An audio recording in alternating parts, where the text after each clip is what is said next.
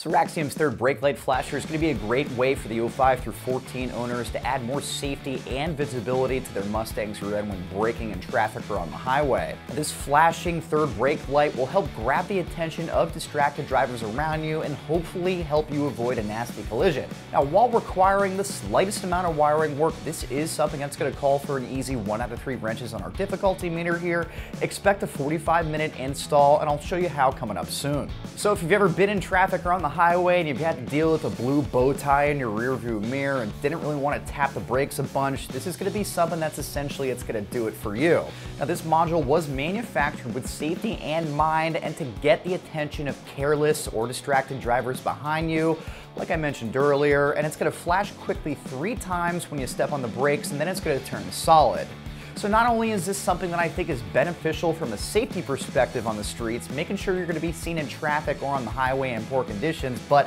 if you're tracking your car on a road course, this is something that I definitely think is going to be a must. So manufactured with exceptional electronics, this was made to splice directly into your third brake light via simple connections with little to no effort at all, which I will talk about shortly. But something I like about this for the 05 through 10 owners that might be running a sequential turn signal light kit is that they can essentially work together in tandem to further enhance that small dose of customization to your car's rear end, while also making it more visible on the streets. Now, if you've ever had a close call with a rear end collision, it happens, or dare I say, a distracted younger or older driver, maybe somebody texting behind you, $50 is a small price to pay to help prevent that, so you're not going to be dealing with a huge headache. But getting this onto your car isn't a difficult feat in the slightest here, guys, despite needing to splice this in, and it is going to warrant an easy 1 out of 3 wrenches on our difficulty meter here, and about 30 to 45 minutes work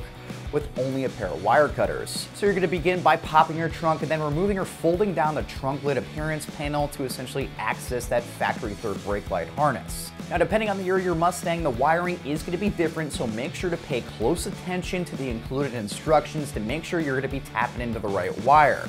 Either way, you're going to want to cut the third brake light wire so that you have enough room to attach the flasher wires with the butt connectors. Now, the solid wires coming off the module are going to connect to the chassis side of the wiring harness, and the dashed wires coming off the module will connect to the brake light wires. So that's my quick review and breakdown of Raxiom's third brake light flasher fitting the 05 through 2014 Mustang that can be found right here at AmericanMuscle.com.